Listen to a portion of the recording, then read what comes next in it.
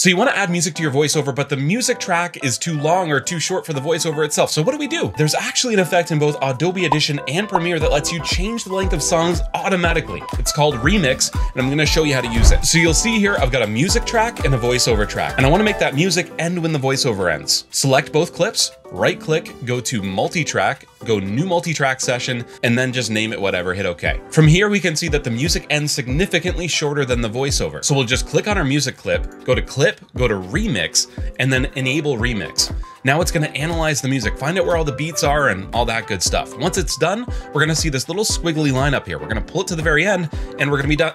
Oh, actually, it found out that this time it didn't really like the way that sounded. So you can actually just go down here, click on stretch to exact duration. Now it's going to force it to actually go to that point. Now it's done. Wherever you see these little squiggly lines inside your mix, that's where it's made an automatic cut. Let's have a quick listen to that to see if it sounds bad.